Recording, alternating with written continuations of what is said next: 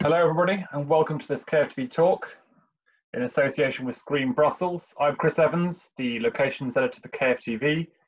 While we wait for the attendees to join us and for our panelist Maya too, we're just going to play a very short video from our sponsors. Then I'll introduce our panel and explain what the talk is all about. Hi, my name is Melvis, Kate Melvis. I am a writer and film director, but you probably already know me from my very successful and prize-winning film, Once Upon a Time in Etterbeek. You've obviously seen it, right? Anyway, let me tell you what I'm doing here in Brussels, Belgium, capital city of Europe. But also Brussels is the capital city of filmmaking. Here, I have everything I need to shoot amazing films. Awesome cast and crew, numerous locations, great post-production. I know what you're thinking. How can I get access to all of that? Well, easy peasy. Just remember two words: Screen Brussels. So thanks to Screen Brussels there. So today we will be expanding on some of the key issues covered in our COVID-19 production report, discussing the role and responsibilities of COVID supervisors and their teams on sets, and how the film and TV production landscape has been transformed by the virus. Before we start, a few bits of housekeeping. I will moderate a 30-minute discussion with our panelists before we open it up to questions from you, our live audience. If you have a question, please use the Q&A button in Zoom. My colleague Nia Daniels is helping to moderate today's panel, and we'll try to get to as many questions as we can. Right, let me introduce you to our panelists. We have Georgette Turner, who has worked as a UPM and supervising location manager for 15 years on big projects, including Fantastic Beasts and Where to Find Them, and is now working on her 10th show, Apple's Ray James, as a COVID UPM. We also have Noel Magis, Managing Director of the Screen Brussels Fund. Screen Brussels, our sponsors, have done a great deal to support the production industry, including initiating training for COVID supervisors. We're going to have Maya Verdasik joining us hopefully shortly. She's just dealing with an emergency on set.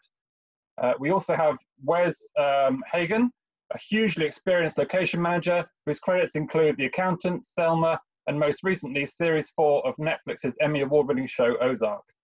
And finally, we have Paul Greaves, Managing Director of First Option Safety Consultants, who provide guidance, training and support for productions and COVID supervisors. A read of their invaluable yellow book is a must. Let's start with the role and importance of COVID supervisors and UPMs on sets.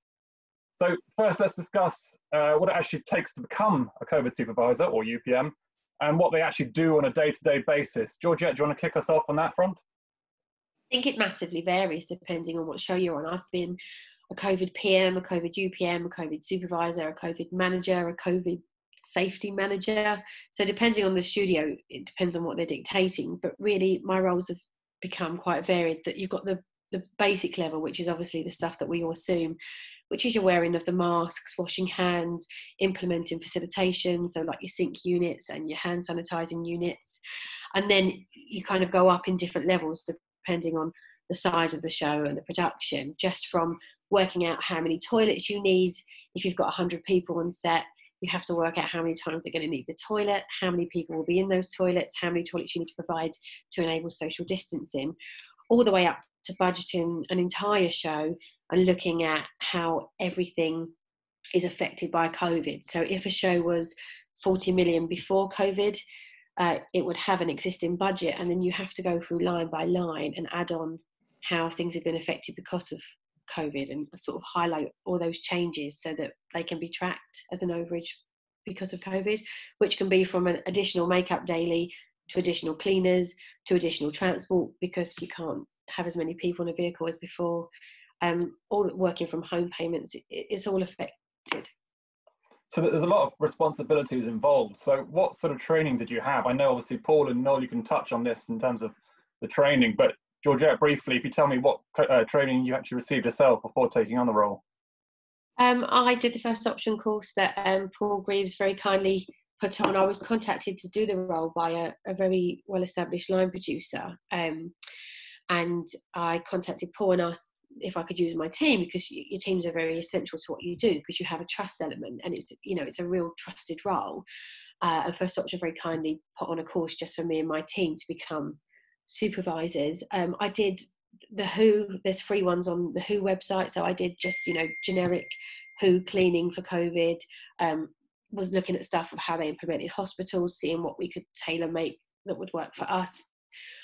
There was a course about, virology and the how the virus has travelled and how it's grown, which was on a Future Learn, which is a website, another free course, and then the Screen Seals course. And you're really just picking up as much as you can, because the data is constantly changing. So you need to be reading the NHS guidelines, always going back to the experts rather than kind of considering yourself an expert, but then seeing how you can adapt those expert views into a production way.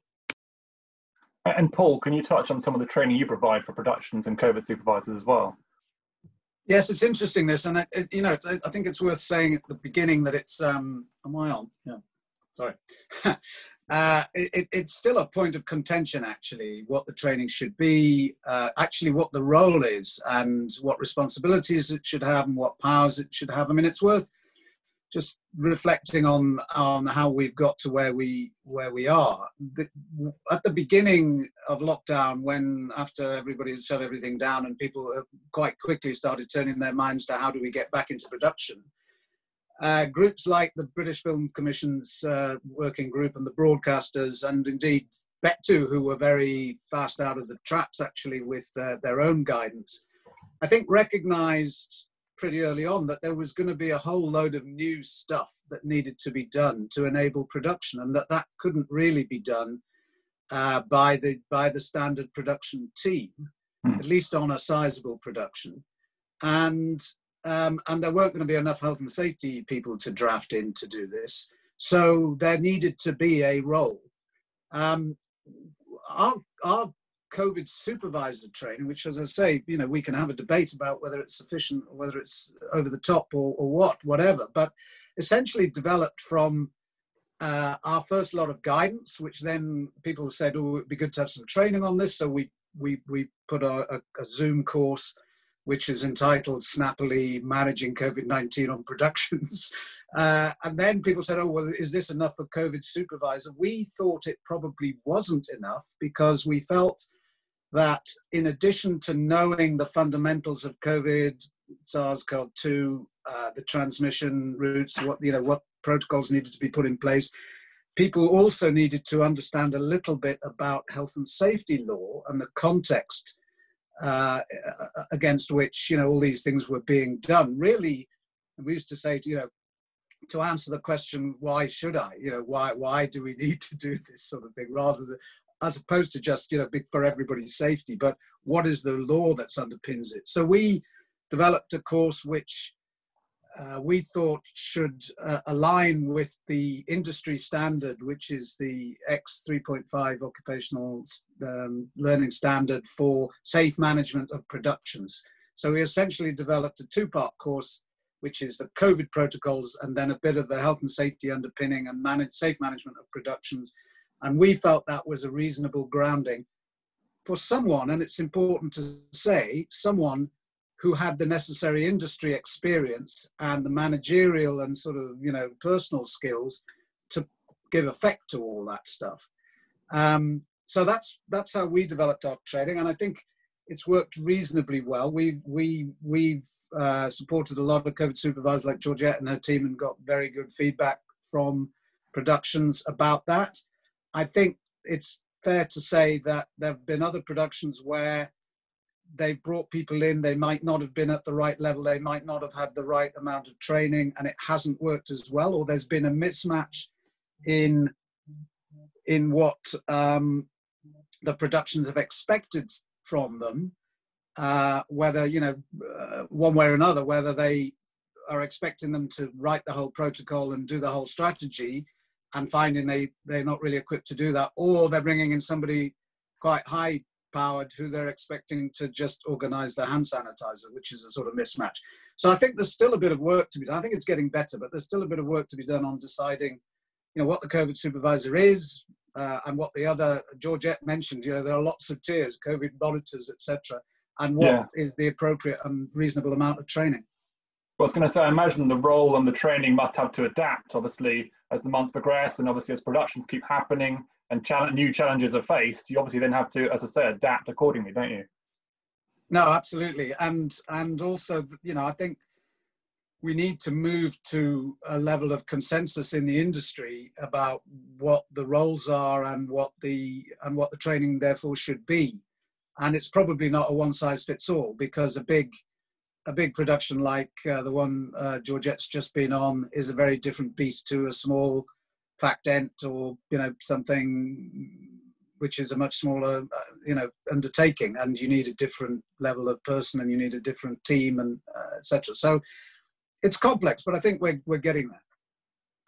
And you must also have, I mean, in some cases you have someone like a consultant brought in specifically to deal with a production.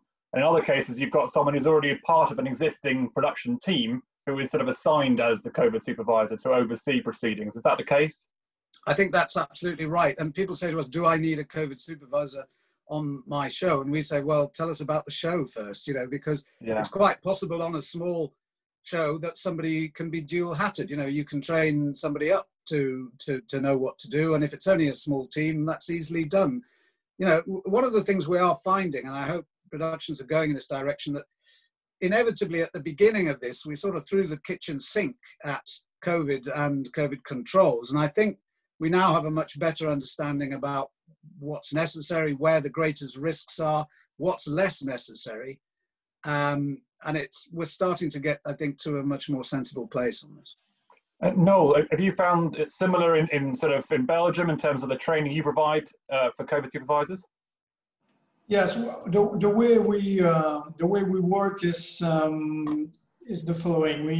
We were very close to the professional association since the very beginning of the crisis of the pandemic. So we have organized surveys. We were in close relationship with our colleagues also from the other region, because, you know, in Belgium we have three regions, 2 community, 1 federal state, and the challenge was to have one protocol and then to build a program and a training based on this protocol. So it appears quite soon that 2 tools were very important to restart the shooting. First, to have a health and safety protocol dedicated to audiovisual activities, and then having indeed someone who will be able to manage and enforce this protocol. And the main difficulties was to obtaining indeed a single protocol for the whole Belgium, and especially in Brussels, as we are at the crossroad between the Flemish and the French-speaking audiovisual ecosystem. So we need, anyway, in Brussels, something which is relevant for the whole country. And so we were in touch with our colleagues from Flanders and Wallonia, and also with the professional association, the one for TV and cinema production mainly. And then they were working on this protocol. And once the protocol was agreed, and we started at the same time to organize the way we could offer or propose a training, and indeed how to balance the training. Is it a training that is made for, let's say, a professional of the audiovisual professional, or is it for maybe people coming from the safety and medicine world? And we balance that with experts. In fact, we were really close to a company, 360 solution, and the job of this company is precisely to give risk and safety management advices and training. And we put together, in fact, 3 main resources. Someone that is coming from the industry, someone who has the industry experience, someone who was expert in safety management, and also expert in teaching experience, because we had also to be very relevant when we will organize this training. So we, at the end, once the protocol was approved, the professionals have worked on the protocol to transfer the protocol in lessons, in courses. And we went to 5 session webinars of 2 hours. And then it was also in French and in Flemish. And we get 200 people trained. They do not follow all the sessions, but at the end, we get 90 people that were, that have followed all the courses and that can be graduate after the seminar. Right, that's fascinating. So in terms of the protocols, though, I'd like to sort of touch on those and how you sort of implement them on set. So perhaps, Maya, welcome obviously to the conversation. Do you want to tell us a bit about Code 404 and some of the protocols that you've put in place there on set and the challenges you face, especially from transition from pre-production to production? Hi, everyone. Yes, I think we kind of started from a good place. So our broadcaster, Sky, has prepared quite a lot of protocols and guidelines that we kind of adapted to our production. I had quite a lot of support from the in-house health and safety advisor. So again, it's really helpful just to have someone, you know, next to you. And I think that the most important thing is obviously the protocols, but you need to get everyone on board. So I was actually just chatting to my producer that this is the biggest support I've ever had from someone. And if the producer, the location manager, kind of don't feel they are part of the solution to the COVID problem, then it's never going to work. So yeah, in terms of protocol, so obviously, you know, it's fairly simple. So we always try to socially distance. Obviously, set is not a place where you can do it easily. So what we've been doing is we try to allocate spaces around the floor where we're actually filming to each department. So each department arriving on location knows where they go. So we separate 2 cameras, makeup, costume. Everyone has their allocated space. And the other big thing we've had is a remote playback. So we're using Q-Take. And again, we don't have a video village, so everyone can watch what's happening on set from their zone. So this is how we kind of try to minimize the time that people will be spending together. We obviously have fairly robust testing in place, so that's something we rely fairly heavily on. And obviously PPE, so face masks, visors. Has that been a challenge, having everyone wear masks on set? To be honest, people are really great, and I thought that we're going to have way more, you know, kind of difficult conversations, but I think everyone understands why we're doing this. And obviously people hate it, you know, obviously everyone, if they could, would take it away straight away. But, you know, each time I come on set, like, people just adjust them just to make them look perfect. But yeah, I think actually it hasn't been as challenging as I anticipated. And is there a great appreciation of your role, Maya and Georgette, to you as well, in terms of the importance on set and the power and responsibility you have, and people taking it, you know, seriously and realize, okay, these are important protocols that need to be put in place, and we need to follow the guidance provided?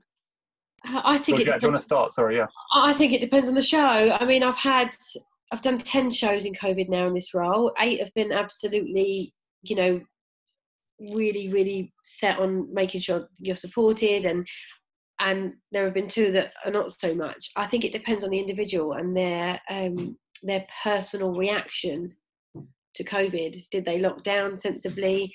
Did they social distance sensibly? Did they meet their families? I think there's a real tapping on to what Paul said earlier about having an industry kind of standard of what the role should be and what requirements should be met is really the next stage of this, because every time you start a new show, you're only as good as your weakest member.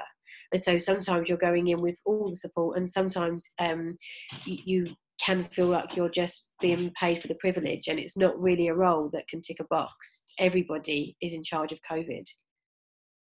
And when enforcing protocols, do you have to be careful not to be too prescriptive sometimes and put people off and piss people off? I mean, there are rules, and then there's filming, and sometimes everything doesn't go by the book. But the whole point is that you have to stick to those rules as much as you can, and then when there's a problem, we problem solve, because that's what we do. But if you always start with being safe, then 9 times out of 10 you're going to get around it.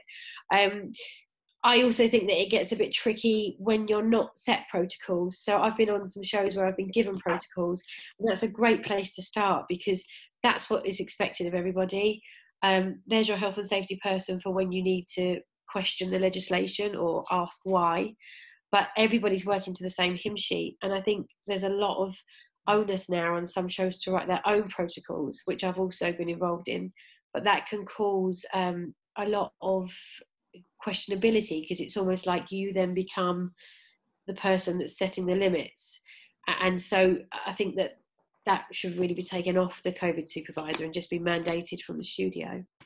Well, that's an interesting point. And actually, Paul, I was going to ask you, how does a COVID supervisor or UPM differ to, say, a health and safety advisor? Well, you know, in essence, not necessarily that much if they know what they're doing and they're properly trained. On the issue of COVID, I mean, the reason that we slightly walked away from supplying our own COVID supervisors is because they were being expected to drift into other areas, and you know, while they were doing the COVID, could they also check this rigging and these elevated platforms and make sure the electricity is running, you know, and that's so obviously that you know, a trained production health and safety person has got a much, you know, broader set of skills and knowledge, and you know, a lot of our consultants are doing both, of course, on productions, and they're developing the protocols and helping implement them and working with the COVID team probably and doing the normal health and safety stuff. So there is a difference, and I think it's just important that we draw a sort of sensible line around what the responsibilities are. But I think going to picking up Georgette's point about different behaviours, I mean, I think it is difficult because people inevitably respond differently to risks that aren't immediately apparent. And I think everybody has a slightly different perception of what the COVID risk is out there. And you only, you know, your circle of friends, that they'll have different views. I mean, even, you know, my own family have different views between the kids. My daughters are very good. My son's, you know, doesn't believe in it. So you have to deal with that. But I think the key thing around COVID is, of course, as much as it's a sort of safety risk, it's really a production interruption, you know, business continuity issue. That's the thing about it. And a lot of the things that have to be done are as much about protecting the production as they are about protecting individuals on it. And that's necessary, you know, if people want to keep working. It struck me the other day listening to Adrian Wotton on the Today programme, not what Adrian was saying, actually. He was talking about the industry getting back into business, but it was actually Justin Webb, the interviewer, who was sort of incredulous and surprised that so much production activity was taking place. And I think within the sector, we forget that actually we're a long way ahead of doing something quite ambitious compared to a lot of other sectors and a lot of other industries. Yeah, no, I completely agree. I think there's an interesting point that you made about protection. I think that's a really key word, because if you look, for example, at the insurance issue, I mean, what sort of cover is there, for example, for an appointed COVID supervisor consultant? I mean, are you covered by the production potentially? I mean, obviously you've got a lot of responsibility placed on one person, and the professional indemnity and public liability insurance is likely to be costly for the individual, isn't it? Surely. Are you asking me? Well, Georgette, have you had insurance cover personally? That again because it's a hell of a new role. That again is something that's evolving at the moment. There are some people that are saying we should absolutely have our own insurance, but if you had your own insurance, then you would negate the insurance of the production, meaning that it would be the onus on you. Whereas I'm employed by the production to do that role, so I am covered under their insurance. So right, okay. There's a whole load of questions with insurers going on currently as to where the role sits and what the insurance value should mean. Okay. Wes, I want to bring you in just here. To add on that, I mean, it's... Oh, sorry, go on, Paul, yeah. No, just to finish on that, I mean, clearly, this is an area we understand quite well. You can imagine our professional indemnity insurance for a team of 40 odd health and safety people is pretty extensive, pretty expensive. Insurers are very nervy about COVID risks, and we say to all COVID supervisors, productions need to check that they are happy to cover that, you know, that you're in, they are happy that their cover extends to your COVID supervisors. It's thank you very much. That's nice, isn't it? Look at that. Personal service. So insurance is a difficult issue. We recently, I mean, we just had an issue. Often productions like to have us add them as an additional insured to our policy. So they get covered under the health and safety policy that we have as a production. And normally in normal times, that's never been an issue. Our underwriters refused to do that for a big production only yesterday. So it is an issue. And one that's going to be resolved how exactly? Well, I'm not. I think that COVID supervisors are covered under their production policies, and right. I think a lot of productions have covered them. I'm just making the point that insurers are increasingly nervous about COVID of course risks. They are, yeah. And you need to make, the point is you need to make sure that you are covered and pay the extra premium, which no doubt they're going to charge you for it. Yeah, there's that too. Yeah. Wes, I'm going to bring you in here in terms of how your role has changed and how you've had to adapt to the new environment as a location manager. What sort of key issues have you faced on set, particularly obviously working on Ozark? How has that changed? Well, right now we're in prep on Ozark. We're shooting for a November 9th start shooting date. So we're kind of in a very heavy prep right now, and we're, you know, adding people on a daily basis to our production. So, you know, it's just I've also worked on a couple other productions before this one, you know, and it's just slow and steady. It's a very fine line between the safety of everything and the production of it. You know, we're just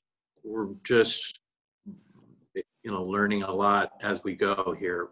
Our health and safety team are provided by the studio, and I am, you know, directly working with them, but they're kind of leading the charge. They've set protocols for us. We're just slow and steady right now. We're really just, you know, trying to dot the I's and cross the T's with everything we've done. But I think, you know, there's a lot of change that's come, and we're adapting with it as we go. Can you sort of paint a picture there in terms of how the set looks different, for example? What are some of the new protocols and layouts of the set? Well, I mean, as Maja said, you know, the zones are a big thing. We're doing color-coded zones like Group A, Group A1, Group B, C, and D. So we're you know, delineating between people in the production and what they do and what the exposure to, you know, the Group A, the actors, the director, the camera operators, you know, those important people in our production. Travel is becoming a major issue with us because we're a very heavy location-driven show, Ozark. So, for example, I mean, our first block is 38 days. 30 of those days are on location, 40 different locations. So it's a lot. We move during the day. So right now we're being told that we can only have 2 potentially people in a production van at a time by our COVID team, which, you know, for travel, it adds an immense amount of time getting people to and from, you know, the set. So, you know, we're also now being told that we need to try and show locations that have crew parking adjacent so people can walk to the set, so we can eliminate the van as much as possible. It's complicated. I gotta say, location filming is complicated right now based on the protocols that we're given. Are you just shooting in you say lots of different locations, but are they just within the US, or are you shooting in other countries too? Just in the US, but we do shoot in Chicago, and we shoot in a number of cities in the state of Georgia. So And the COVID situation obviously varies from state to state, doesn't it? So I'm assuming the protocols and procedures must be different as well. Yeah, right now we're potentially pushing our Chicago work because the state of Georgia has a ban of people, you know, you have to quarantine 14 days to go to Chicago, for example. So we're trying to figure out that part of it as well right now. It's complicated. I mean, I'm going to broaden this out to everyone else. So Maya, you must have similar difficulties constantly having to adapt to changes and new guidelines and protocols and situations on set. Is that the case? Yeah, I think it is a very dynamic situation, and we have to kind of dynamically risk assess because obviously, you know, even with Code, which is a really short project, so 7 weeks of shoot. When we started, the number of cases was very, very different. So the risk was significantly lower. Now it goes up. We hear, you know, every week we hear about a production that either had a case or has shut down. So, you know, people are obviously getting way more scared. You know, everyone is more scared now. And then in terms of, you know, adapting to the guidelines, like one of the things is at the moment the track and trace kicks in many public spaces. So basically our message to our crew is like, if you're going to go out and, you know, you get tapped into the system, you might be pulled off work for 14 days. So what it effectively means for crew, people are kind of really forced to this self-isolation and just going to work and doing nothing else because it's, you know, bars, restaurants, gyms, beauty parlors. So it's really tricky. But in terms of like, yeah, moving from location to location, one thing we did in terms of like minimizing travel is the base is really a place for costume and makeup. So most of the times we try to find a dining space for breakfast and lunch near location. So then crew doesn't have to travel back and forth. It's somewhere nearby. Also, I think our location manager has been, you know, has done fantastic job in terms of setting everything. And but I definitely think that location-based shows are more challenging than studios, and there's way more to kind of cover around that. Is it important to have extra time in pre-production, would you say, to make sure that you have all the protocols put in place correctly? I can see you nodding there. Is that the case for you guys? Time is everything. I mean, I feel like we're up against it, but you know, Ozark is you know, in its 4th season, so it was a fairly well-oiled machine, and getting back into it is it's familiar, I guess, and you know, so we're a team that's been together for a long time. We know each other, so that helps us a lot. But yeah, the location work is complicated. It you know, finding everything close to base camp, crew parking, the location itself, all in one locations that serve for more than one purpose as far as locations go. Even, you know, we're looking for places where we don't have to move and we can go there and get 3 or 4 different locations in one, for example. But yeah, it's the testing, you know, testing 2-3 times a week, you know, for the A group becomes a time constraint too, you know, when you're testing throughout the day on location. How do you break people? Do you do it at the top of the day? I'd be interested to hear what Maya's doing with that as well. Maya, do you want to come in there then? Testing. Yeah. Yeah, I mean, we're testing twice a week, and we're not testing the whole crew. So as much as we try to schedule this, it kind of became a bit of an organic thing. So what we try to do is to try to test most of the people top of the day, kind of over breakfast. But obviously different departments have different, you know, work pattern. So Right. What I actually end up doing is I always have a nurse with some extra swabs. My COVID nurse was with us on set. They always do those additional tests for people we don't manage to capture during our kind of official testing hours. But yeah, I think testing actually is something that takes a lot of my time and my day. Because obviously with every kind of schedule change, you have to go back to your plan and change it. And you have to kind of always plan few days ahead, you know, who's coming back or any new kind of cast stunts, essays. People obviously don't live in London. They're all around places. So we're also exchanging cast and crew with other productions. So we're trying to kind of work together and acknowledge each other's tests. And what about making the transition from exteriors to, you know, internals, studio shots? So is that quite straightforward, or do you have to completely transform and change your whole protocols once again?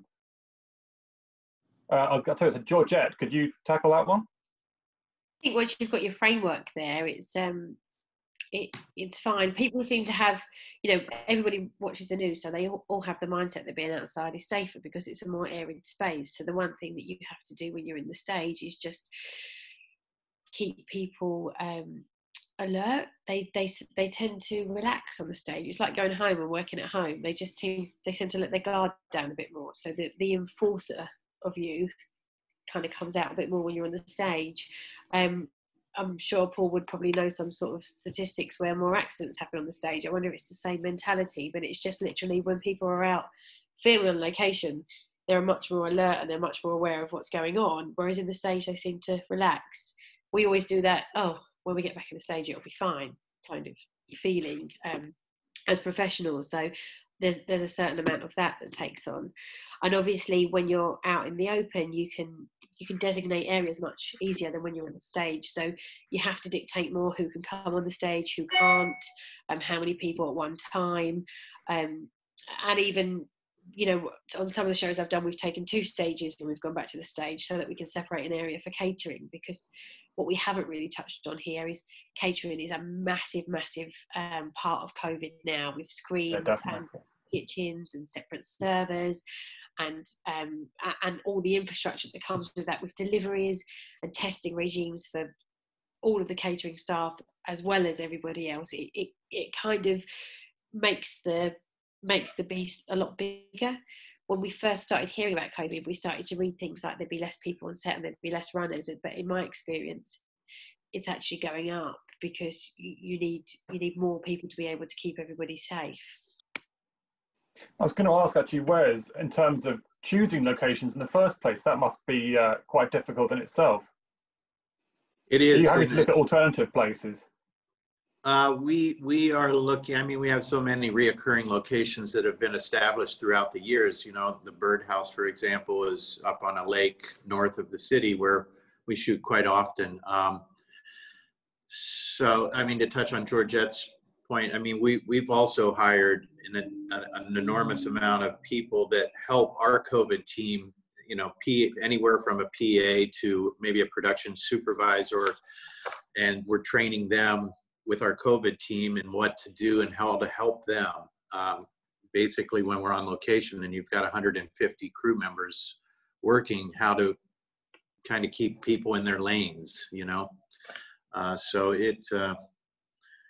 it's working out right now, but it's a lot of people we've added. We've probably got, I think, somewhere between 10 and 15 right now on the COVID team staff to help manage us, and we haven't even started shooting yet. So I would imagine it will grow. That's really interesting. I was going to just finally bring in Noel and Paul on an important matter in terms of collaboration across countries, because obviously you've got productions taking place all over the place, different guidelines, different protocols. Noel, have you worked with other sort of associations and bodies in other countries to sort of discuss what guidelines they're putting in place, so you can have a sort of cross-border approach to make sure productions have a sort of, let's say, a collaborative setup? At first we did it only in Belgium, but it's like doing it in 3 different countries, as we have 3 regions, and sometimes things are a little bit different from one region to another, but we succeed to have one.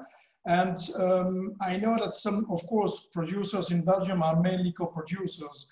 And I know, for instance, the case of a co-production with another country, and then it was a mix between the rules, of course, in the country itself and the rules for the team coming from Belgium.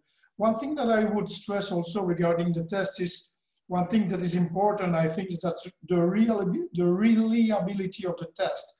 Because we had the case of a shooting that has been to be stopped during a few days because someone was positive, and then they retested, let's say 3 days after, and everyone was negative. So it's indeed a big issue if to stop something with tests that are not reliable. But indeed, it's more and more complicated, and it adds cost on the production. And I think the situation is likely to last a long time, a few months, maybe more. But I think the production have to deal it, and this is especially complicated when you have to co-produce with other countries. And in Belgium, it's a small country. We are mainly co-producers, so it brings more difficulty to the producers, of course. Yeah, okay.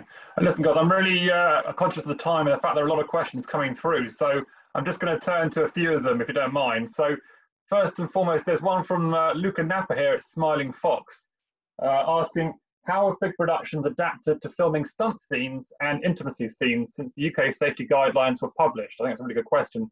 Has there been a tendency to do testing and quarantining of the cast before sensitive scenes, or is the industry moving more towards editing scripts to suit social distancing?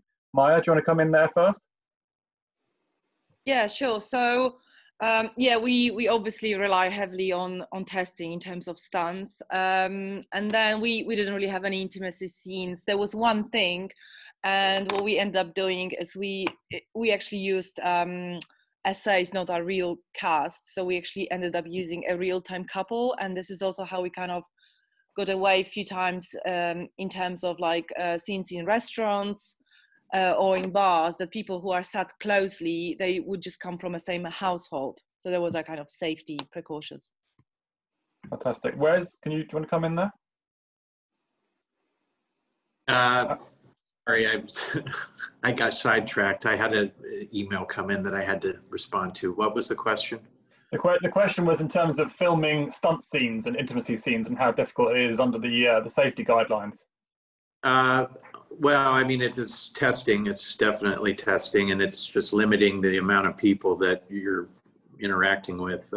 I haven't had to deal with really any stunts yet, so we're not shooting. So no. Okay. Georgette, do you want to quickly come in there before I go to the next question? Yeah, so we're actually doing a lot of stunts, heavily involving stunts.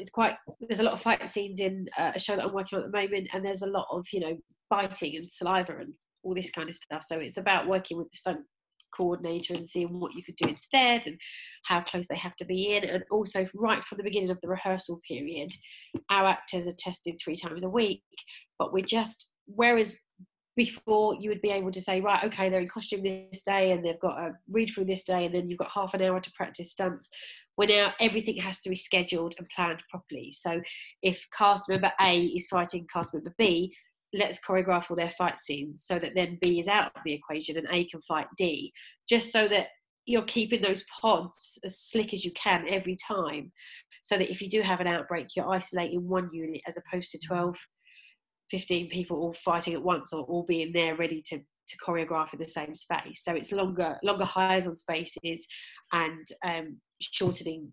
It's always about shortening your groups, making your groups smaller. Fantastic. Thank you for that, Georgette. There's another good question here from Milica Bozanic from Film in Serbia, asking how much financial pressure is COVID raising for projects, given the additional costs to productions and how they're handling that? Is there an estimate of average budget inflation due to COVID? Longer hours, PPE, sanitization supplies, etc. Noel, you're nodding your head there. Did you want to make a point? We just saw that indeed the extra costs were between, let's say, 10 to sometimes 20%, depending on the configuration of the shooting of the set. That's one of the reasons we have put more money to support the project we were investing in, because it brings indeed more work for sure, more material, extra costs. Some scripts must be sometimes rewritten. So indeed, it will cost more to produce in the pandemic period. And again, I think it will last a long time. I also would just add that I think that at the moment I don't know a percentage, I wouldn't want to give a percentage because it's different compared to the show, but at the moment it's very top heavy cost, but that will start to come down as we settle into the role, as there are productions finishing that we can buy half their equipment back for half price, as we're moving into buildings that have already got social distancing in place, as we decide that actually you don't need a supervisor and location manager and a COVID supervisor at this one place to take on those duties, we can mish some of it, or sometimes the ADs can absorb some of the duties, or the security or the marshals. I think as it starts to evolve, the labour and the facilitation will start to come down, just because people have got something to compare it to as you do more shows. Fantastic. There's another good question here from Angela Jackson asking, have you seen new contractual clauses about stopping and restarting production or replacing someone so production can continue? You want to come in here, Paul? I think this is not really one for me. I'm afraid you need to ask one of the producers. Yeah, okay. Maya, do you want to come in there? No, I think there's what's there to say is those things are usually driven by the studio or a production company or a broadcaster, and we as COVID supervisors, obviously, you know, we are aware of them, but we're not really driving those, so that's not really part of this job. No, okay. Georgette, actually there's a good question for you here in terms of what should productions be using on set to decontaminate, to make sure that everything is sanitized properly, aside from obviously gloves and masks and gel? Well, you know, you can spend as much money as you want to spend on fancy projects, but products, and everybody claims to have the best product that kills COVID this way or that way, but ultimately the government have put out wash your hands with soap and water, because soap and water does kill the virus, and there are lots of disinfectant sprays that you can buy standard household that you can use. The best advice I would say is always read the labels, because if you read the labels, there's a lot of antiviral sprays and alcohol sprays. There's a guidance for 60% alcohol. On the back, some sprays will say kills all germs, but it has to be left for 5 minutes. And there's also specialist sprays for catering areas, because you can't use bleach and certain chemicals. So I would definitely say always read the labels, but generally the message is soap and water kills the virus. So used properly, you don't need to spend lots and lots of money.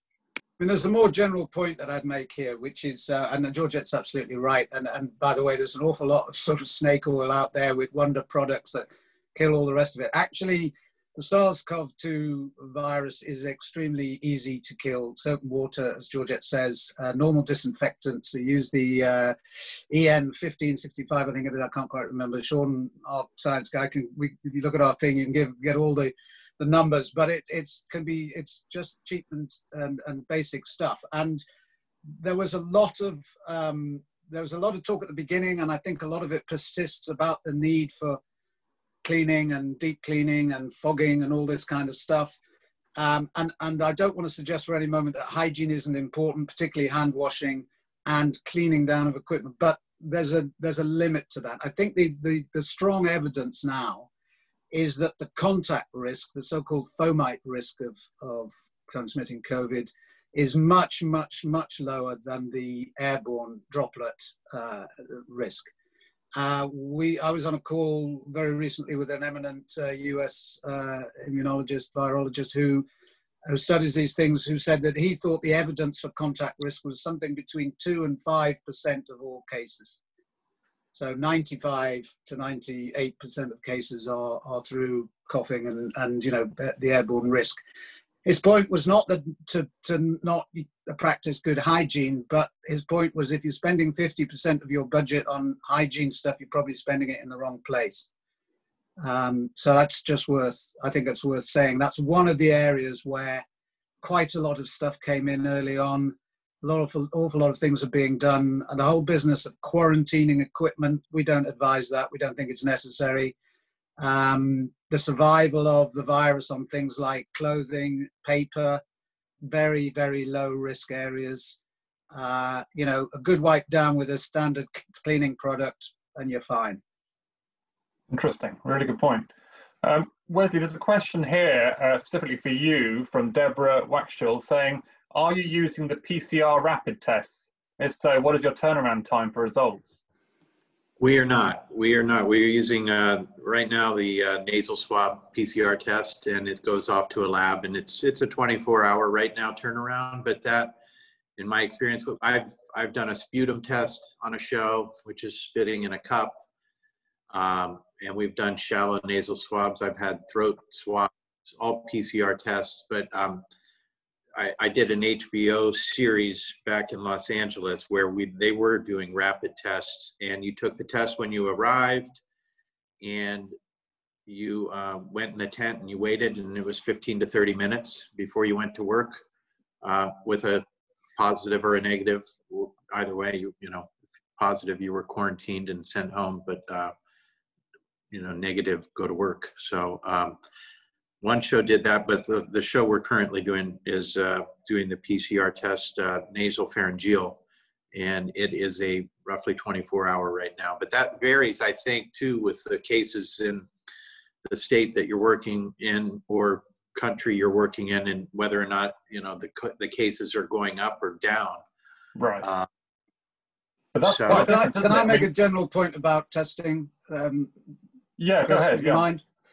So the whole business of testing is central actually to production. It's becoming more and more central, and certainly if you're working on any show that's got a US co-production or is a US production, their unions are very keen on testing, SAG and DGA and all the rest of it.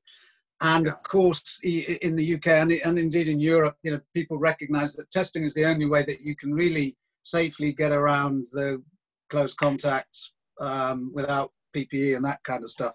An awful lot of misinformation and misunderstanding about testing, the types of tests, etc. Essentially, in our view, the only currently available reliable tests for screening, and by the way, they're not foolproof, are the DNA, RNA detective tests, either PCR or some of the LAMP tests that look for the virus look for the DNA of the virus. And the reason that those are the only ones that are reliable for screening, because remember, what you're not doing is what medics do, which is, you know, seeing a patient who's streaming and wanting to test and see whether it's COVID or something else. This is about screening asymptomatic, pre-symptomatic people who you hope don't have it. So it's a different question you're asking. And the issue is that you need to be able to detect viruses at extremely low levels in the first few days of infection, and only the sort of PCR and the isothermal tests will do that.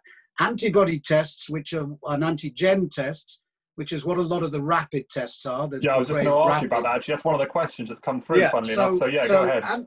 So the test that's used widely in America is the Abbott antigen test. And that is those tests are good as a sort of rough sieve, if you like, a coarse sieve to spot people who might be very infectious. Because their accuracy isn't so good, they throw out quite a lot of false positives. So you've got to back them up with PCR tests.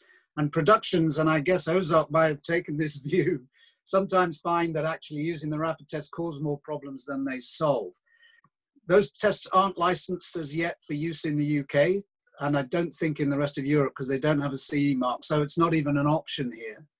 So the tests that we have in the UK and Europe are generally PCR back to the lab test or some PCR or LAMP on-site tests.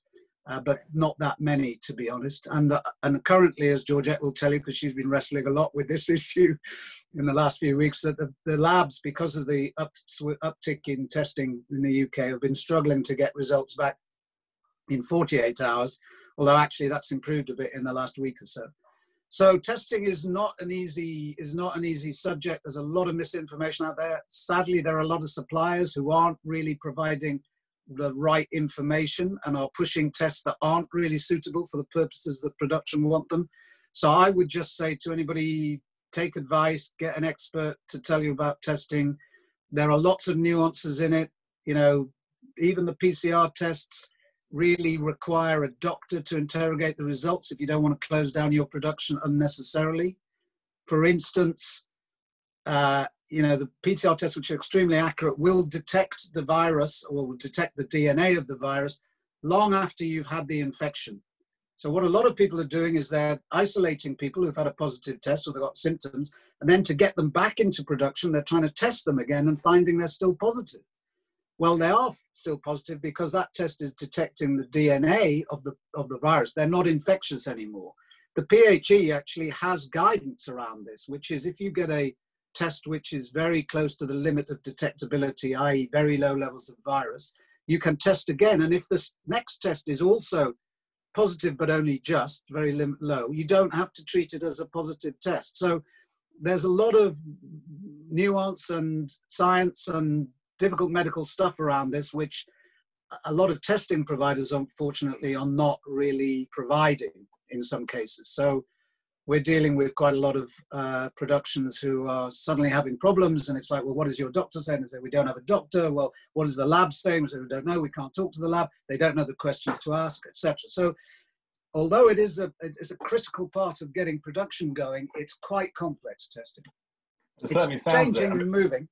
Yeah, I was going to say, it's really interesting though, but I mean, obviously it can have a huge impact on the production, because if you're getting your results in 30 minutes as opposed to, say, 48 hours, that's quite a difference. But Georgette, do you want to come in there quickly? Also, you know, if you're getting your results because we say with the PCR test, because it's not that good at detecting very early infection, we recommend that if you're going to do close contact work, you're going to put people in a bubble, you really need to do 2 tests over about 4 or 5 days to get a level of confidence that people are not infected, and they have to sort of isolate themselves during that period as well. Then they can start working.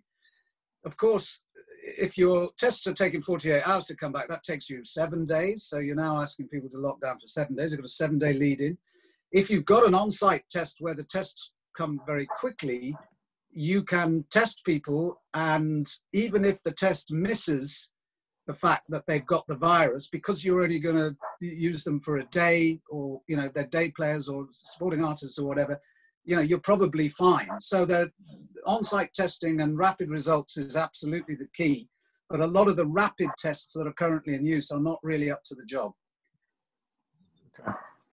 Well, let's move on briefly from tests. Actually, no, this question is related slightly, but it's a question for Maya or Wes.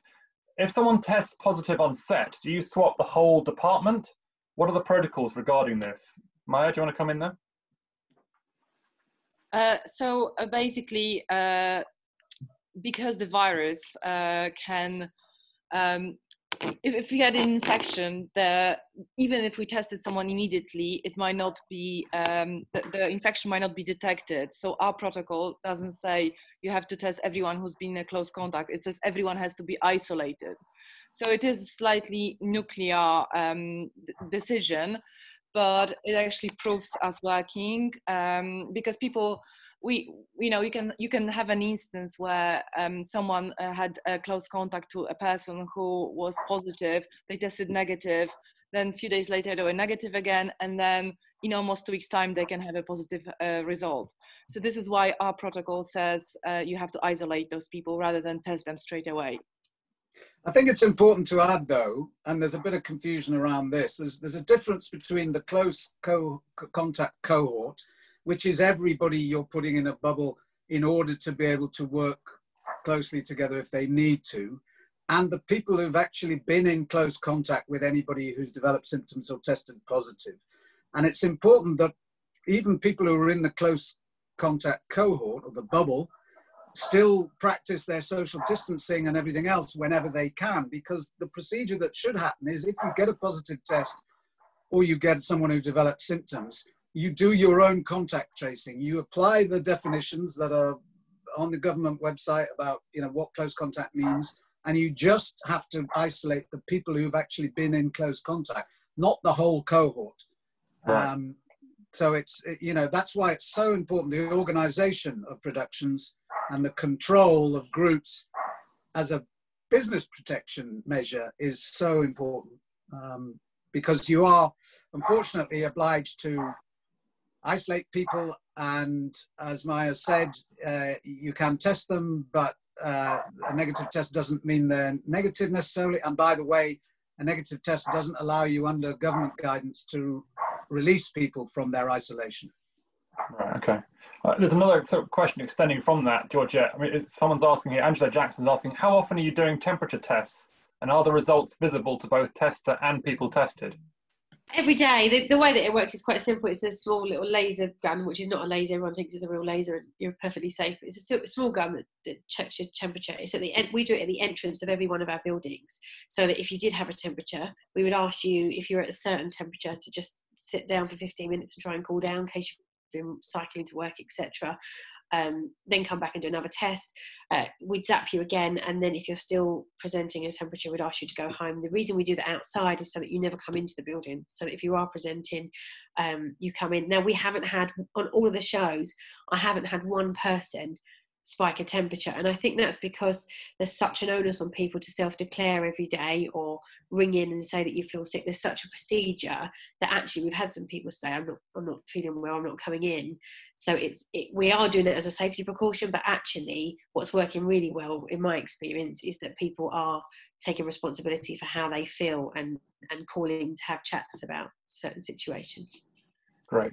Final couple of questions here. What's the actual guidance on social distancing on set, as the experts are continually revising their understanding of how long and how far the virus can linger or transmit in the air? Paul, do you want to start that? Well, yeah. So the standard advice is what it's always been, and it's 2 meters. Try and keep 2 meters apart. And obviously, the government sort of slightly gave that a bit of spin with the 1 meter plus rule, which basically means you can come within 1 meter of each other if you put some other mitigations in place, like face masks and that kind of thing. It's absolutely right, though, to bear in mind that there have been lots of instances of infection where people have been in the same space and been well beyond 2 meters and have caught the virus. And the thing that we stress is size of space, number of people, ventilation, absolutely critical to have good ventilation, and time, spent in the place. We stress that it's really important to avoid crowded spaces, enclosed spaces, airless spaces as much as possible. So we're often talking to productions, particularly on sound stages and studios, about how they can get the elephant doors open in between takes and all that kind of stuff. Get the fans going, make sure there aren't too many people in there at once for too long, all talking, singing, shouting, etc. Because there definitely is strong evidence of, it's not really an airborne spread, but it's aerosol buildup going further than the 2 meters. 2 meters is an arbitrary number, right? The World Health Organization says 1 meter, Germans say 1.5. I don't know what it is in Belgium, probably 1.8 or something. But 2 meters is you are protecting yourself from the vast majority of infections. That doesn't mean that the infection can't go beyond 2 meters, particularly if you allow it to build up in airless, air that's not moving, etc. Okay, brilliant. And final question here. Are productions expected to underwrite long COVID symptoms into the long term? If someone gets sick and is invalid, long term, basically, is the question. I think sickness as a whole is something that we have to, moving into flu season, really pay a lot of attention. This goes back to what Paul was saying about the business risk. So, you may not have COVID, but if I've got 10 people with the flu and a temperature, that's also just as much of a risk to production, because you then have to isolate.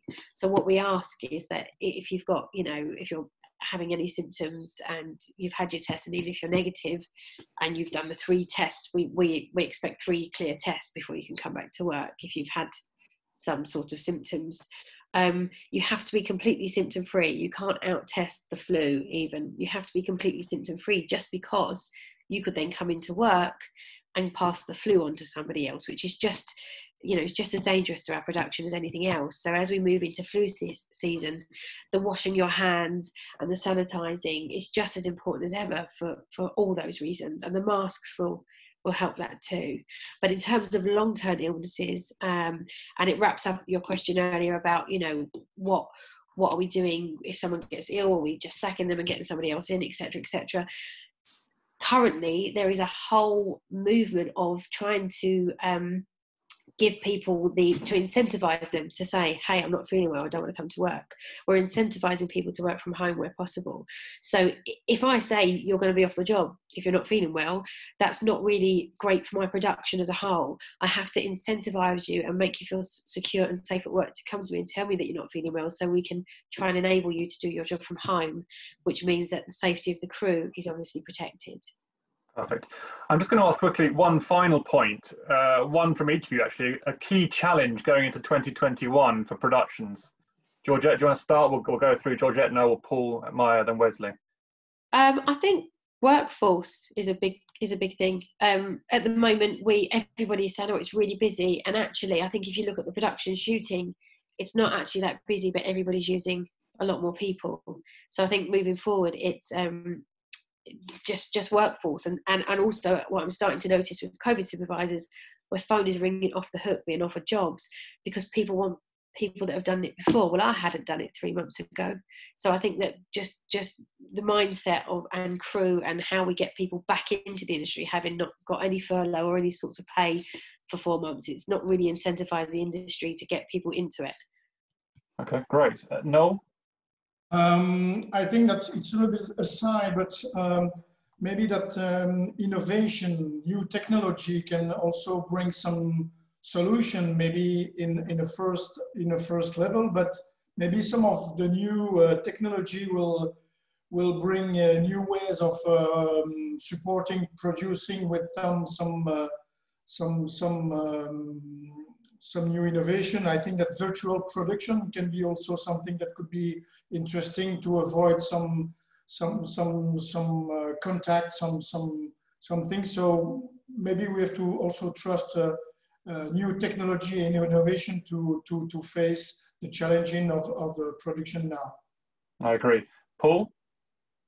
I think we've got a very challenging time coming ahead. I think, you know, as we said earlier, the sector managed to get itself back into business in, you know, when you can think about it, with very large groups of people working in sort of ad hoc spaces on a drop of a hat, in close proximity, a lot of them, in a way that lots of sectors haven't. And against a backdrop of rising infection rates, we know we read today that the infection rate is now 1 in 200, as opposed to a few weeks ago when I was telling people, you know, keep it in perspective, it's now it's only 1 in 3,000.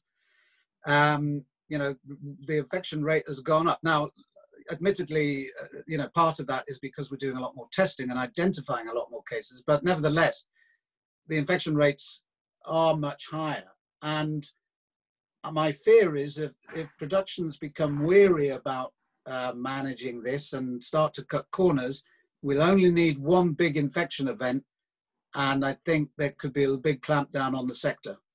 Yeah. So, you know, I think already you can see the government thinking about, is the pub curfew enough? Is the, you know, all that enough? What about cinemas? What about theatres? What about sporting events?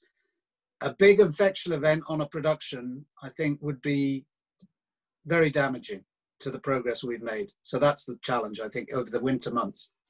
Completely agree. Maya?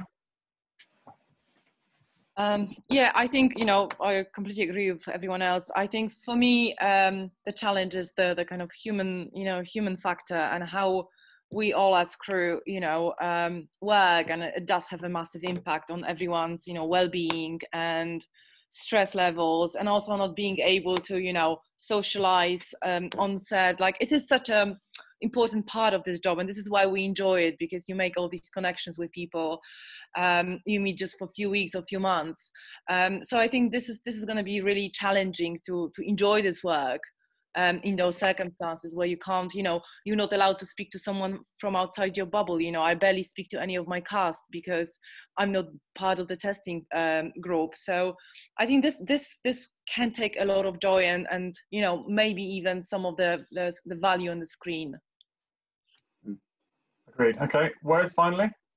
Yeah, no, I couldn't agree more with everybody. I believe the flexibility in the future is going to be key, you know, with the creative side, and understanding that you're not always going to get exactly what you wrote on the page. You know, you're going to have to be flexible and come up with new creative solutions to make your project.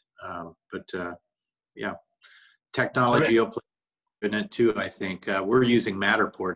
We didn't touch on that very much, but the virtual touring of locations, you know, from computer screens. So it's, yeah, that's certainly going to be the way forward, isn't it? It's being used more and more, isn't it? Yeah, I'm using it quite a bit. And it's working well for you so far? So far it is, yeah. We're sharing screens and walking through virtual tours of locations from our desks. It doesn't eliminate the need to go there, of course, but it does limit the times you need to go there, which helps. Fantastic. All right, well, listen, that's been brilliant. Thank you so much to all of you. Been fantastic speakers, much appreciated, and to our sponsor, obviously, as well, Screen Brussels. So yes, thanks to everyone for coming and watching too. Thank you very much. You're welcome. Bye. Godspeed, Wes. Can't wait for the next one. Yeah. Bye, Agreed. Bye, Paul. Yeah.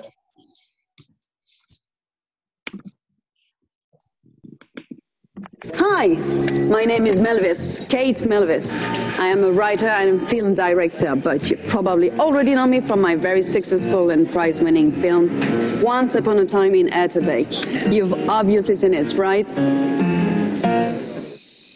Anyway, let me tell you what I'm doing here in Brussels, Belgium, capital city of Europe. But also Brussels is the capital city of filmmaking. Here, I have everything I need to shoot amazing films. Awesome cast and crew, numerous locations, great post-production. I know what you're thinking. How can I get access to all of that? Well, easy peasy. Just remember 2 words. Screen Brussels.